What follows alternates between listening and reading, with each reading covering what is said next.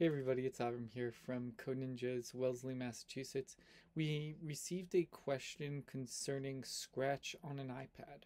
So normally on a computer, if you make a mistake, you can undo by using Command Z on a Mac or Control Z on a PC.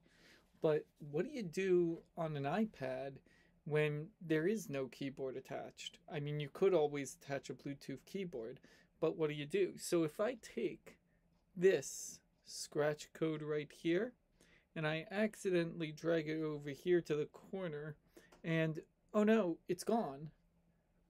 I take my finger and I place it right in a blank area. So it has to be within this area right here.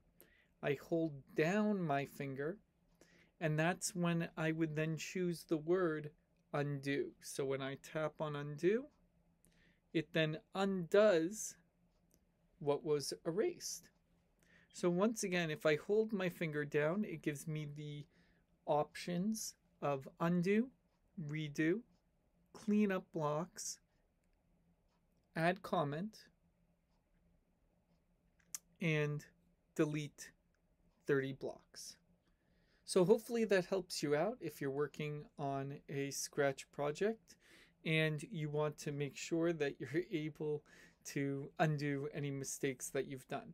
Now it's really important to note that if you make a mistake, so if I click on delete 30 blocks and I say okay, oops, oh no, everything's gone.